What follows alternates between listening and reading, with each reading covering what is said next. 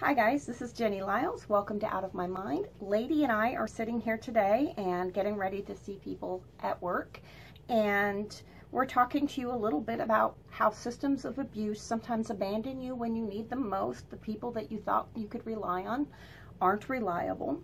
And also, sometimes when you are in an abusive situation, you are going to have to protect your dependents. And your dependents can include children, nieces and nephews, elderly people you're responsible for, and of course, dogs and cats and other animals that you're responsible for. So if your abuser is using these connections against you, work hard before you escape that situation to make sure that everybody who depends on you also has a safe place to go.